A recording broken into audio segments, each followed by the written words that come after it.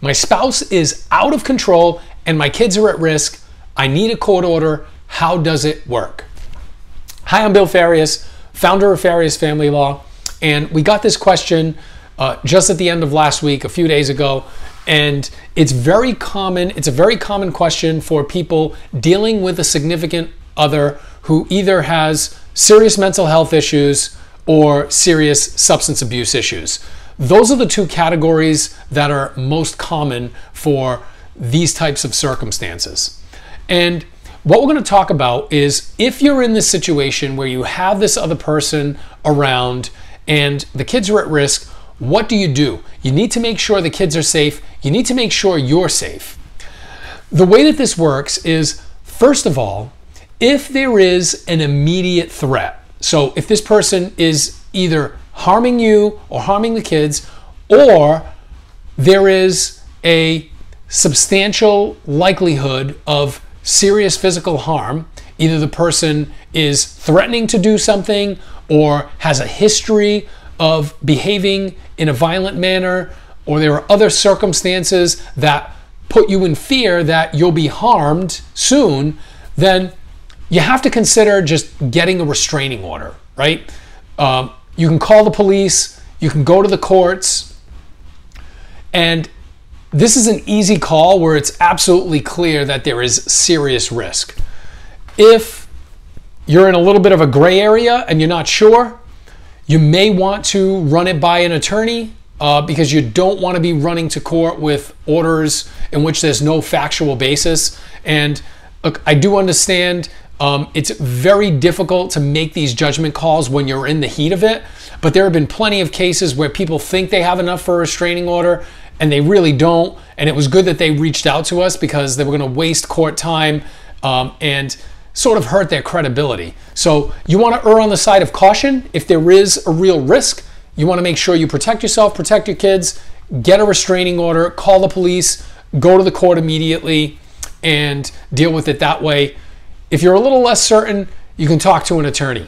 Now, another way to deal with this, or a way to supplement this, is a filing in the probate and family court.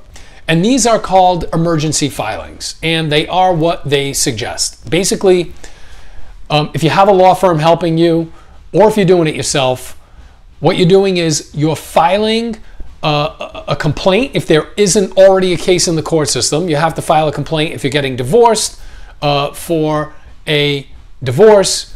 If there is a custody case and you're in a relationship, you might need to file a petition or a complaint for paternity or a complaint for custody support and parenting time, but you need a lead complaint to get the case into the court system. And then you're also filing an emergency motion to get in front of a judge quickly. Now, similar to what I explained in terms of cases that are in a gray area, in terms of risk, same applies here. You don't want to rush into court with an emergency petition on a case that really isn't an emergency. So if you can, if you have the time and there isn't immediate risk, you want to run this by an attorney before you make a mistake and you open up a Pandora's box and you get yourself into a mess in family court. Run it by a lawyer, have a lawyer size it up for you and help you decide what the best next steps are. If the decision is that an emergency motion is proper and the best route, then you're filing the complaint if there isn't already a case filed, the motion, asking the court for an emergency hearing, and you have to do this because a regular course hearing can be weeks out. And so if you have a true emergency and you need to protect yourself or you need to protect the children, then you want to file an emergency motion. And most of the time, what these motions request is that the other party, the other parent, vacate the home. So you have an affidavit detailing all of the facts that support your position. You're filing this, hopefully getting a hearing date within a few days. And then there's the actual hearing where the other person is present. The judge hears both sides, and ultimately the judge makes a decision on what to do going forward. So one of the issues is to vacate the home.